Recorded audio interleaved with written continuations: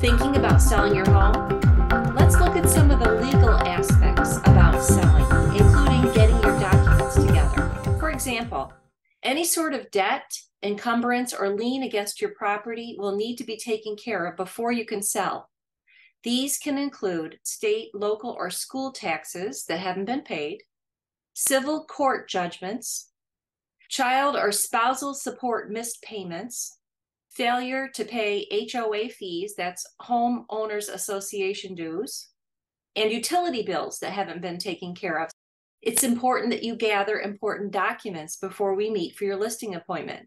And these include your deed, a survey, evidence of encumbrances, liens, judgments, etc., appraisals, if you have them, documentation of any major repairs, damage to the house, home improvements, especially warranties that can be transferred to the new owner, any agreements made between tenants or cohabiting partners, and any copies of restrictive covenants or agreements. For example, if you have a shared driveway, perhaps there's a shared driveway agreement. If there's a divorce situation, you'll need to gather documents for that from your attorneys about the decision to sell your home.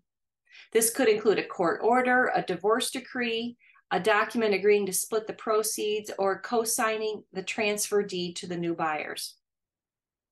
A little sidebar on divorce situations. One time I helped a couple sell a house and they were divorcing. He had moved out and was living with his parents, and she was staying there with her new boyfriend. He wanted to buy her out for a fair 50-50 price, but she wasn't having anything to do with that. She wanted it listed for the maximum price. Well, let me just say, after all the dust settled, months after months of the house not selling, price reductions, problems that came up with the home inspection, and so on, at the closing table, after commissions were cut, she would have made more money if she had simply agreed to sell the house to him for a fair price up front.